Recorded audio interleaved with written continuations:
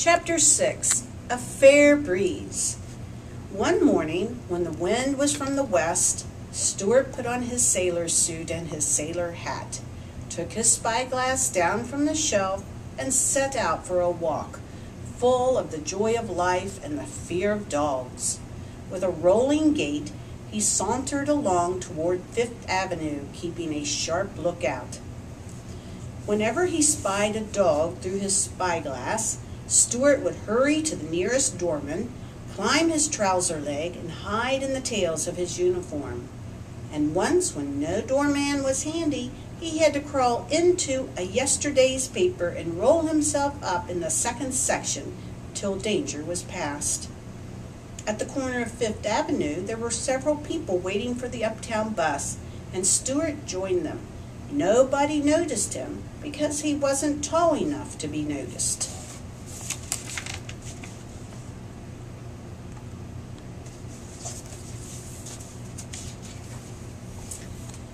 I'm not tall enough to be noticed, thought Stuart. Yet I'm tall enough to want to go to 72nd Street. When the bus came into view, all the men waved their canes and briefcases at the driver, and Stuart waved his spyglass. Then, knowing that the step of the bus would be too high for him, Stuart seized hold of the cuff of a gentleman's pants and was swung aboard without any trouble or inconvenience whatever.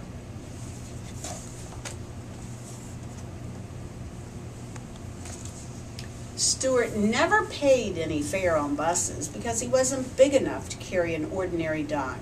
The only time he had ever attempted to carry a dime, he had rolled the coin along like a hoop while he raced along beside it. But it had got away from him on a hill and had been snatched up by an old woman with no teeth. After that experience, Stuart contented himself with the tiny coins which his father made for him out of tin foil. They were handsome little things, although rather hard to see without putting on your spectacles. When the conductor came around to collect the fares, Stuart fished in his purse and pulled out a coin no bigger than the eye of a grasshopper. "What's that you're offering me?" asked the conductor. "It's one of my dimes," said Stuart. "Is it now?" said the conductor. "Well, I'd have a fine time explaining that to the bus company. Why, you're no bigger than a dime yourself." "Yes, I am," replied Stuart angrily. "I'm more than twice as big as a dime. A dime only comes up to here on me." And Stuart pointed to his hip. "Furthermore," he added, "I didn't come on this bus to be insulted." "I beg pardon," said the conductor. "You'll have to forgive me, for I had no idea that in all the world there was such a small sailor." "Live and learn," muttered Stuart tartly, putting his change purse back in his pocket. When the bus stopped at 72nd Street, Stuart jumped out and hurried across to the sailboat pond in Central Park. Over the pond the west wind blew, and into the teeth of the west wind sailed the sloops and the schooners, their rails well down, their wet decks gleaming. The owners, boys and grown men, raced around the cement shores, hoping to arrive at the other side in time to keep the boats from bumping. Some of the toy boats were not as small as you might think, for when you got close to them, you found that their mainmast was taller than a man's head, and they were beautifully made, with everything ship-shape and ready for sea. To Stuart they seemed enormous, and he hoped they would be able to get aboard one of them and sail away to the far corners of the pond. He was an adventurous little fellow, and loved the feel of the breeze in his face, and the cry of the gulls overhead, and the heave of the great swell under him.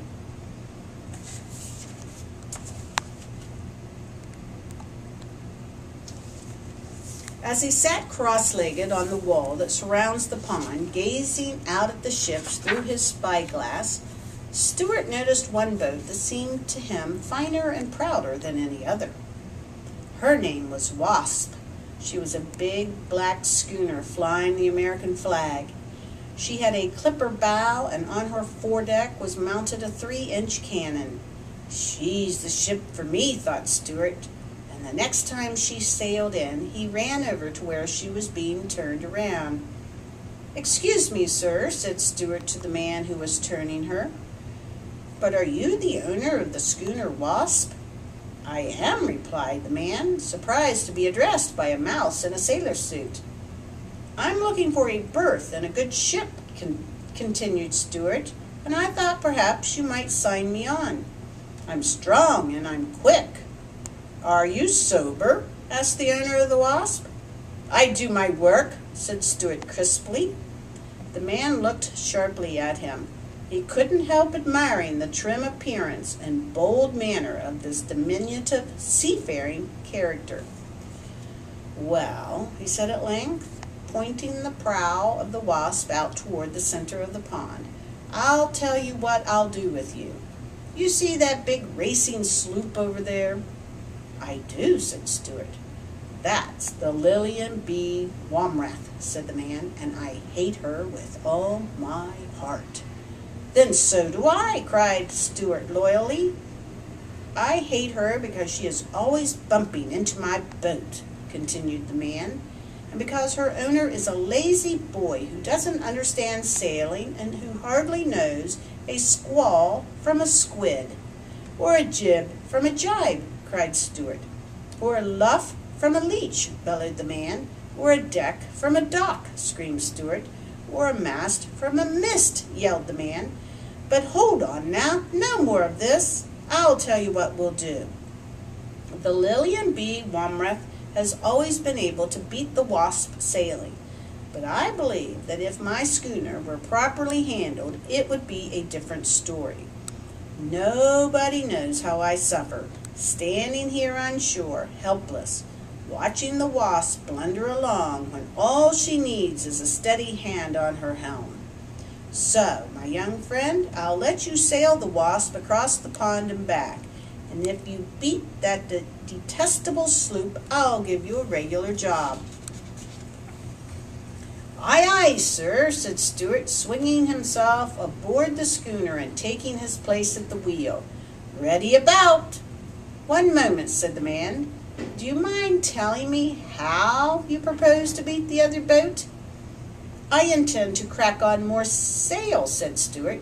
"Not in my boat, thank you," replied the man quickly. "I don't want you capsizing in a squall." "Well, then," said Stuart, "I'll catch the sloop broad on and rake her with fire from my forward gun." "Foul means," said the man. "I want this to be a boat race, not a naval engagement."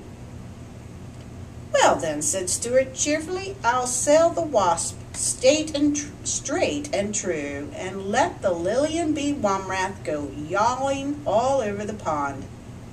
"Bravo!" cried the man, "and good luck go with you." And so saying, he let go of the Wasp prow.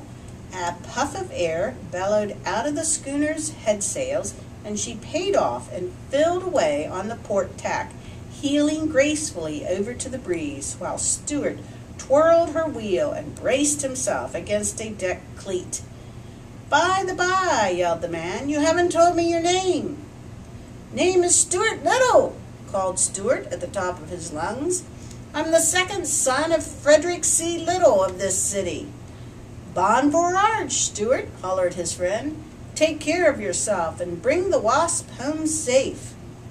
"That I will," shouted Stuart, and he was so proud and happy he let go of the wheel for a second and did a little dance on the sloping deck, never noticing how narrowly he escaped hitting a tramp steamer that was drifting in his path with her engines disabled and her decks awash.